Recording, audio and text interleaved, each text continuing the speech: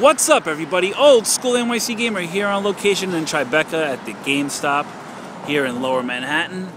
So yeah, I just, was going around, minding my business, and saw all of this. Now, of course, people, watching my channel, I had to take a look. So, what I had to lose, I do got to admit, some of this stuff was really freaking smelly, especially this bag right here. Now, what I'm going to show you, oh my God, wow. It's not just any dumpsters or dumpster finds here.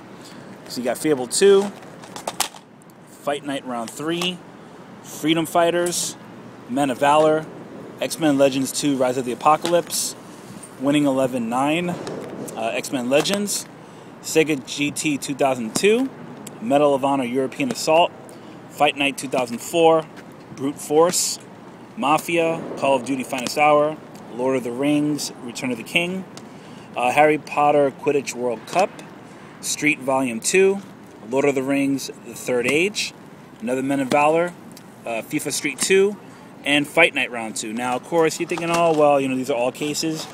Oh, hell no. Because if you look, right here, there's a game. I did check some of these. I can tell you right now, people, they're a little scratched up. I could always test them. If they work, they work. If not, hey, I got some cases. So never in any of the times I've ever gone to a GameStop, I found this many games, let alone I would find one or two with a game in it. But let alone, it has the game and the manual. So, hell, you can't beat that, So, yeah, that's a pretty damn good score. I mean, it's a good 15, 1, 2, 3, 4, 5, 6, 7, 8, 9, 10, 11, 12, 13, 14, 15, 16, 17, 18, 19, 20 games for free. Thanks to that GameStop. So that's about it, people. Thanks so much for watching. I know this is a really quick video. And if you have any questions or comments, feel free to leave them at the bottom right there. And feel free to check me out on Facebook and Twitter and DailyMotion. And that's about it.